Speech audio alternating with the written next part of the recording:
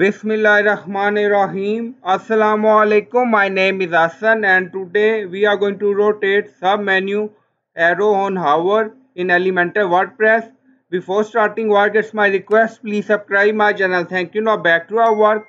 Now on screen you see submenu arrow. When we hover on it, so arrow is not rotate. So we are going to rotate it on hover. Now go to dashboard. On left side you see appearance and then you see customize, so click on it. So we are going to add some custom CSS. Now customize section open. On left side scroll down, you see additional CSS, so click on it. Now we are going to add CSS. Now paste, and you will find this CSS in video description or in comment section.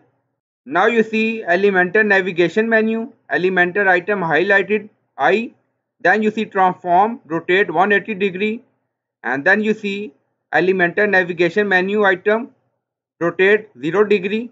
So when we hover on it, rotate 180 degree. When we left, back to original position, and then you see transition 0.3 second. Now click on publish. Now publish done, and you will find this CSS in video description or in comment section. Now go to page and refresh the page. Now hover on menu. Now you see arrow rotate. Now you see arrow rotate on hover, and then back to original position when we left. So I hope you like this video. Please like, comment, share, subscribe. Thank you for watching.